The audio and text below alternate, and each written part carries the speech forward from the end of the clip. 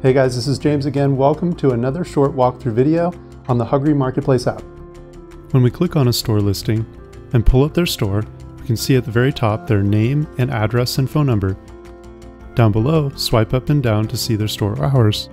You can favorite, unfavorite, or even share with others the store details. Clicking on the green play button brings up the store's video.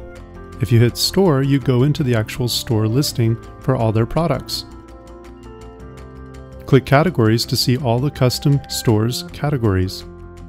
Tap Filter to drop down all the standard gardening filters to apply to their product inventory. Choose several grow zones or type in your zip code to find your grow zone. Learn more about these standard filter types with descriptions at the bottom of each. Once you filter the products the way you want, click on a product to view all its details.